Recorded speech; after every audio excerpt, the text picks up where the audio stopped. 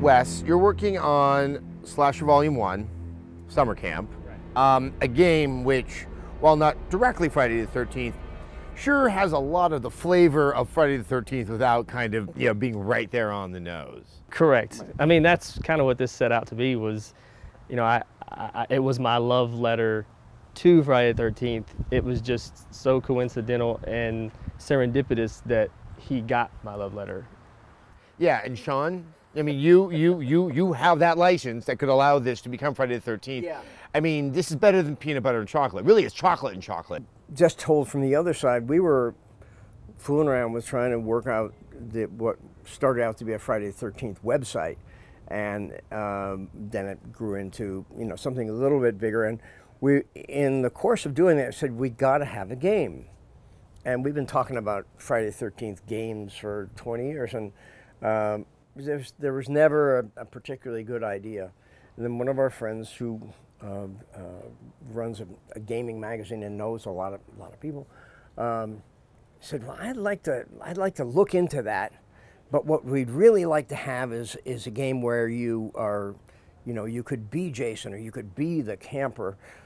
And then he told me the specs in game talk, and I said, "All right, I have no idea what you're talking about." And it was about, I guess about 2 months later, you and Steve hooked up, Yep. And he came back and said, "These guys are making a game, which is exactly what I would like to make, and there's got to be a way we can pull it together." And as luck would have it, we pulled it together, and here we are. What I find that's really interesting about this is when you started out making the first film, how small your team was, how small your budget was, just that almost family type of mentality, from the actors to the grips to everyone that you had there, which was very limited. People were pulling double duty, wearing multiple hats on that kind of project.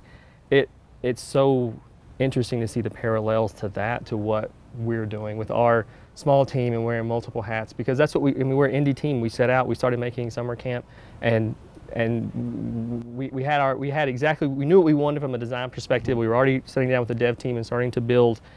So it's just really neat to see that similarity there. I think it's really cool. Yeah, I think the movie business almost has been reborn into the game business in that it's the Wild West, and there aren't any particular rules that you have to follow. If you can make a really good movie and people like it, great. If you make a really good game and people like it, great.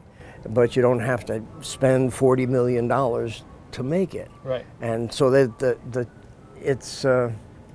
it's very similar in terms of the risk reward. Right. Friday the 13th is your baby, and granted, you've taken some liberties. Jason has gone to space, he's gone to New York. But what are the things that you sort of need to see to be reassured that the game or would be honoring the legacy and would be respecting sort of what you've created over a good decade? What happened with Friday the 13th is almost anti-dramatic, because Jason became almost the star of a franchise. And what he does as a star is wax people. Right? Now, that is contrary to everything you ever learned about dramatic structure.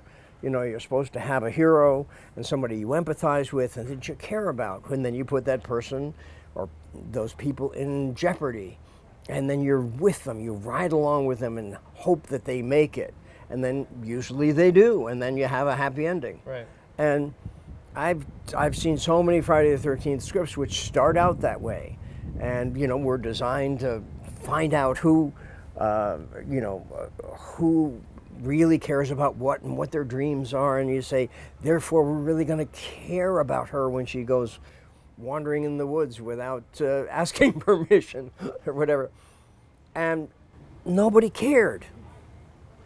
And I discovered that my son put it best that when he said that in Friday the 13th movies and in horror movies in general, it's not that you create people that you care so much about, but you create people that you'd like to see whacked.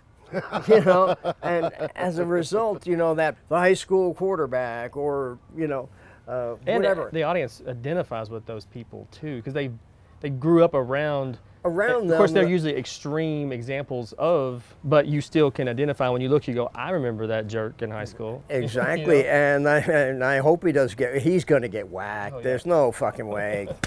Dead. Jason operates in that world, and it's sort of an upside down world. But he is the boogeyman. He is the unstoppable force that arrogant people try to stop, but ultimately they can't stop him. And I don't know why that's so fascinating, but it is. Mm-hmm. So Wes, you're making this game that's honoring Friday the 13th. Right. You suddenly get the license for Friday the 13th. Is it a sense of just incredible jubilation, or are you suddenly burdened with a sense of responsibility now? Yeah, no, exactly. I mean, that's literally how it happened. Was when that opportunity came up, I went from, you know, the high fives, jumping up and down kind of thing with the team and everybody being excited, to, you know, kind of after the smiles start to go back down to normal sort of face. Now you're like, you start to feel the weight. You start to understand what that license means. Not only are our team is filled with these, you know, fans and people that understand the license, that understand that, and being huge fans of it, but I know that there are these super fans out there that are even much larger than we are, that know so much more about the canon of that than we possibly do. Hell, they even know more than you know about the canon.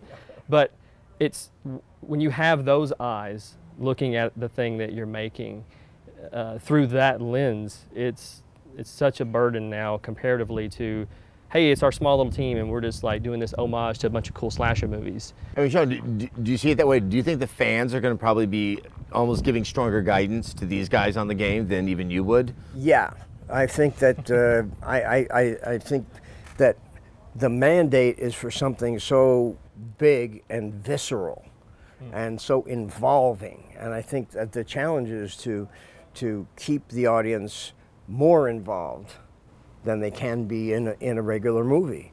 And I think that that's the challenge, and that's the delight. And allowing the player to fill the shoes of Jason. I mean, it's not only a big responsibility for the player, because if you really think about that, like it's like you're given the keys to the best sports car you've ever known.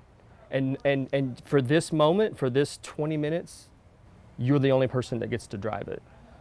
And everyone else that's in that area understands what that means when they see you as Jason. They know how to react. They know the role to automatically play. There's a little bit of that responsibility that then falls on the fan base. They had to go, wait a minute, I'm actually Jason. I'm in Camp Crystal Lake. This is my machete. Like, holy shit. You know, like, I can't wait for that moment. Summer camp had all of this stuff that we wanted to use, and that was, it involved active participation, and it took the experience to what we hoped was going to be this new, big, ballsy level.